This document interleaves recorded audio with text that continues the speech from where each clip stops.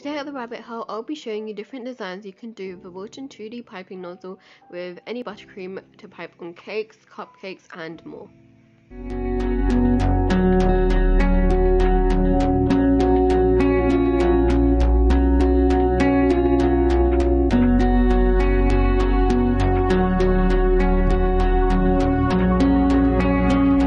To do simple piping swirls, you'll need your tip filled with buttercream of your choice, and start off by applying even pressure.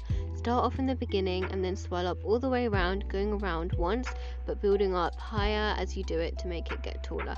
Now you can practice this on parchment paper as I have now. You can even do it on a cake, but be careful, you can just kind of wipe it off. Next we'll be doing like a plaque kind of shape, which I really like. For this, simply apply pressure to one side and then drag the icing in the opposite direction and kind of releasing it, wiping it against the cake or the board or whatever you're doing it on. Continue doing this for as long as you want. You can even make it curved by going round. This rope effect is really simple too.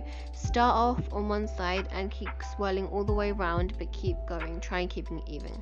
The next design is pretty similar to the first, except they're like small rosettes, which can be great for floral designs. You start in the middle this time, but slowly work your way out and create this effect. You can do larger ones to cover a whole cupcake. This design is like ruffles, pretty simple. Just keep applying pressure but move your hands backwards and forwards to create that effect.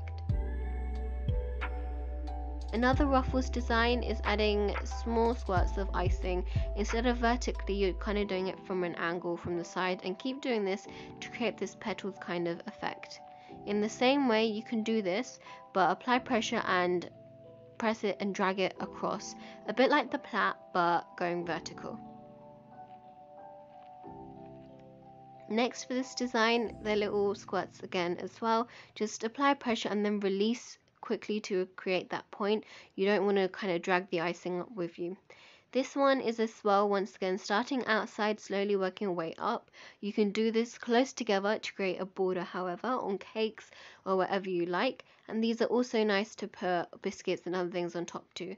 Another way of doing ruffles is going all the way around with your hand in a motion to create this double ruffle effect as well.